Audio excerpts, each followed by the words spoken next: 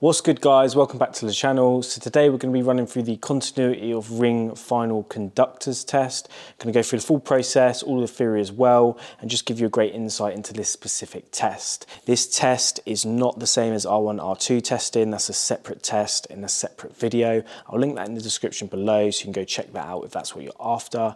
Also, if you don't want any of the theory and you just want to get to the meat and potatoes, I'll put some timestamps below so you can skip to step 1, step 2, step 3, and just get what you need from this video and then crack on. Let's run the intro and get into this test process.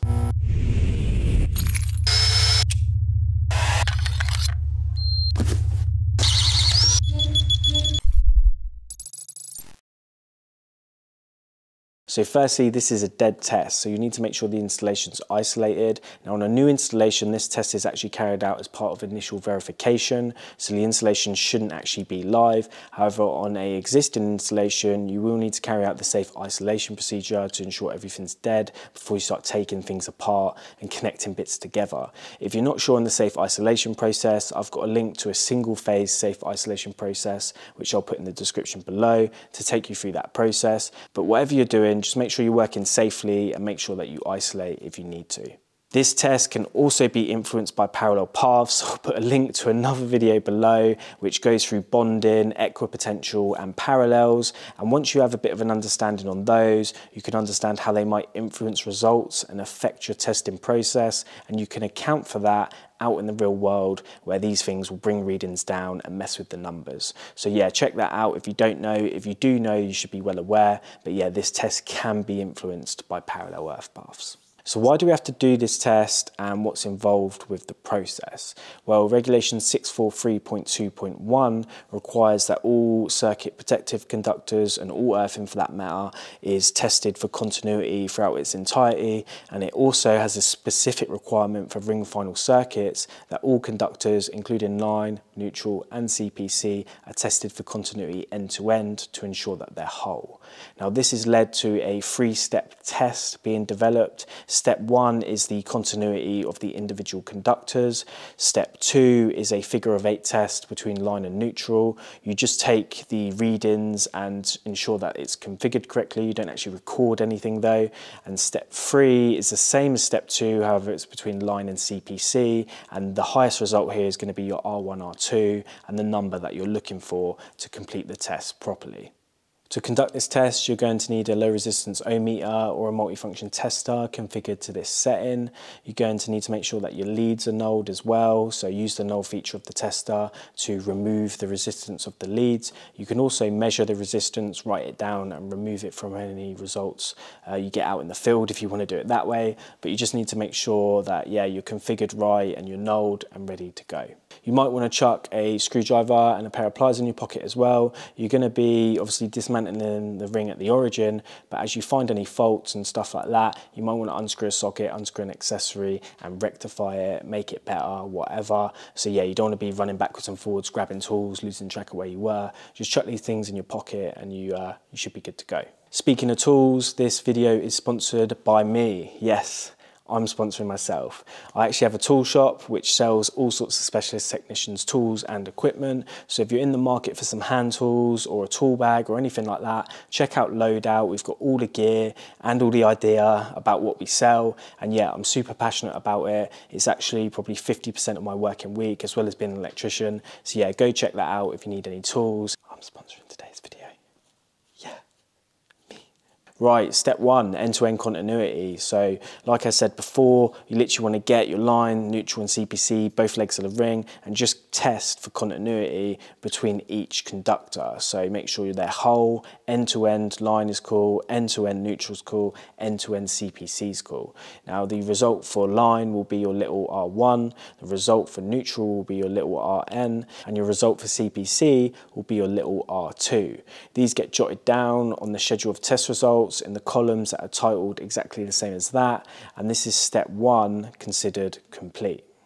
Step 2 is the figure of 8 testing for line and neutral. So at the consumer unit, the DB, wherever you're working, at the origin, you're going to need to identify the individual legs of the ring. That's super important. You want to know what's the incoming and outgoing, the 1 and the 2, the A and the B, and you'll want to connect your incoming line with your outgoing neutral and vice versa, and that makes the figure of 8. You'll then want to run around all of the accessories on continuity mode and test between line and neutral. The results should be largely the same, and you just want to mentally jot this result down. There's no space on the test sheet for it. You can write it on the back, but yeah, the results are just good to reference and check the final step of the test, and they also should indicate whether the ring's been configured correctly or if it hasn't, etc. I'll get more into the readings and the different readings you can get at the end of the video. Step 3 is exactly the same as step 2, however it's between line and CPC. So figure of 8 again, incoming line, outgoing CPC and vice versa. Run around all of the accessories, test in between line and CPC, and the highest result you get here will be your R1+R2. That is the test considered complete. You'll jot that result down in the R1+R2 section and you can move on. However, there is so many different readings and results and things you can find. So we'll go back over the steps now and run through some of the things you can expect and not expect to see when doing ring final continuity testing. Let's go back to step 1, the end-to-end of the individual conductors. Now you're going to test these and you would expect, if all of the conductors were the same size and hopefully the same length because it's a ring, that the results would be largely the same. So your little R1, your little Rn and your little R2 should be the same throughout, and one can actually be used to verify the other. Once you get one, it should be the same as the second one, and the third one should be the same too. So that's a good little trick there to, know what to expect. However, a lot of rings don't have a CPC which is sized the same as line and neutral. T&E, for instance, used widely throughout domestic installations, is going to mean that most domestic rings do not have the same size CPC as line and neutral. So that means that that's actually going to be a higher resistance due to the lower sized cable, but there is actually an equation that should allow you to work out the expected result for that too. Now there's a multiplier for all cables, but specifically the one for 2.5 and 1.5 earth is 1.67. So you could get your R1, get your Rn, and then you could multiply those values by 1.67. That will give you an expected result for R2. You can then carry out that part of the test and verify that. Of course, if they're all the same size, then they should be the same, but if they're not, then yeah, you can just use that equation. The full equation is also in GN3, so you can take a look at that if you wanted to work out the multipliers for 4mm, 6mm, or I don't know, whatever crazy ring you're trying to work out. But yeah, the equation's there, so use it if you need it. Now you know what results you should be expecting, I can start talking about the weird and wonderful results. So a higher than expected resistance to me would say that there's a high resistance joint somewhere, so a poor connection, whether it's in a terminal, in a bit of factory made equipment or something like that, or there's some damage to the cable itself. It's been crushed, or it's been squished somewhere, it's been damaged, and that is raising that resistance and messing with the values. Of course, if you get no continuity, then that means you've got no continuity. So that would suggest that someone's missed out an accessory, someone's messed with the ring on an existing installation, and for whatever reason you're not getting your end-to-ends. That's obviously bad. You can't leave the circuit like that. So you'll need to investigate that too and find that break, whatever may have caused it. A lower than expected resistance would suggest that the ring's configured incorrectly. So you've got a ring within a larger ring, which is effectively creating a parallel path. And also, speaking of parallel paths, a lower than expected reading may be being pulled down by your parallels. If all the sockets are connected to a conduit system, which is connected to tray, which is connected to the steel work, which is also bonded, there's going to be loads of parallels there messing with your results, messing with your ring continuity.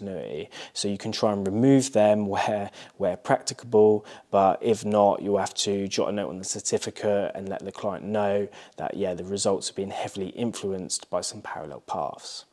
Step 2, the R1+R2 testing, the figure of 8 testing, is actually quite simple when it comes to the results and the expected results. First of all, you've configured it in a figure of 8, you've effectively equalised the balance of the ring. So when you run round and test for continuity after forming that figure of 8, the results should be largely the same. You know, by a couple of points they might differ, but they should be the same. So nice and easy to remember. Also, any high or low resistances or any problematic readings should have been flushed out by step 1. So you shouldn't come across any of those because, yeah, you probably would have found them at step 1, rectified them, and then moved on. So you should be sweet there.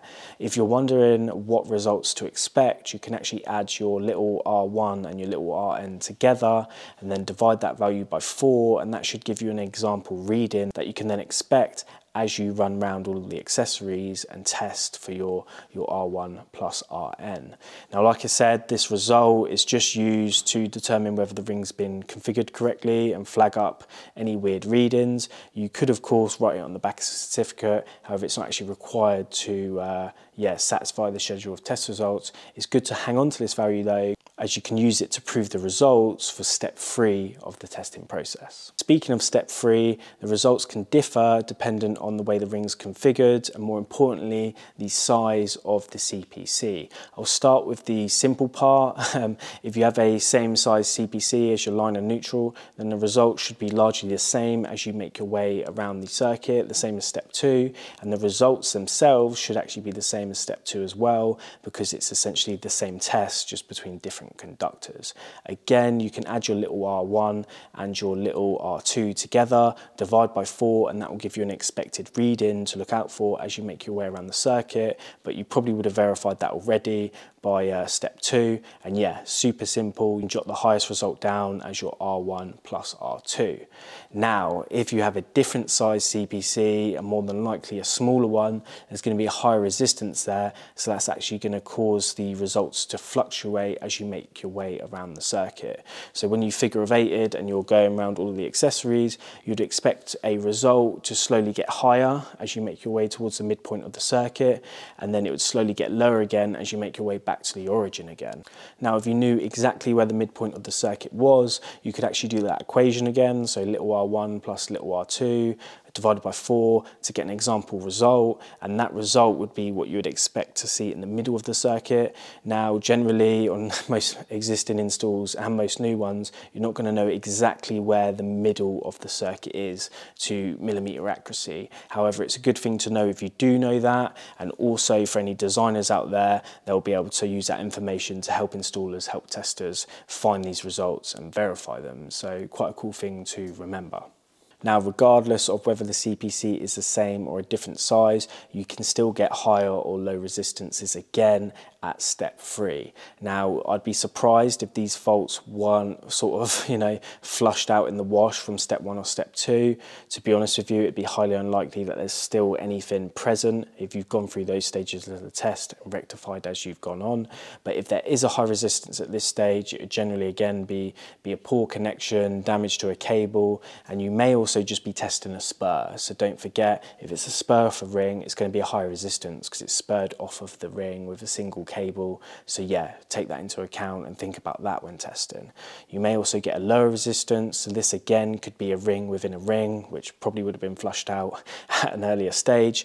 But more than likely, when it comes to R1, R2 testing on rings, if you have a lower than expected resistance, it's probably those parallel paths again. That steel conduit or metal trunking or whatever, all interconnected to the steelwork of the building, all bonded. That's going to again produce parallel paths, and of course when you're testing, it might take a shorter route, it might bring those values down. So again, try and negate them, try and remove them, but if you can't, just put a note on the certificate and make the client and the contractor aware that you're struggling to get the true value due to these parallel paths. Regardless of whether it's a spur or not, the highest result is your R1, R2, so you can jot that down on the certificate, and that is the test considered complete.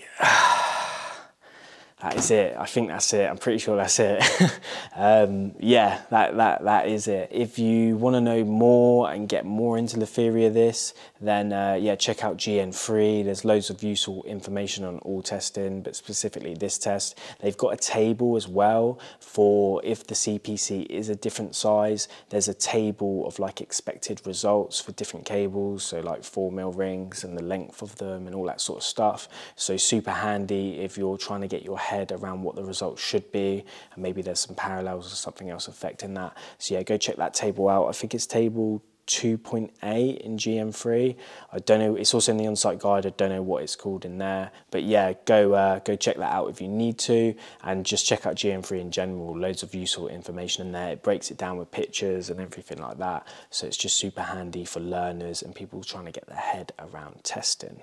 Speaking of getting your head around testing, I'm going to be continuing on with all of the different test processes. Hopefully these videos are helpful. I know they're not like, you know, my most watched videos, but I really enjoy making them and I really enjoy helping you guys. The feedback's amazing.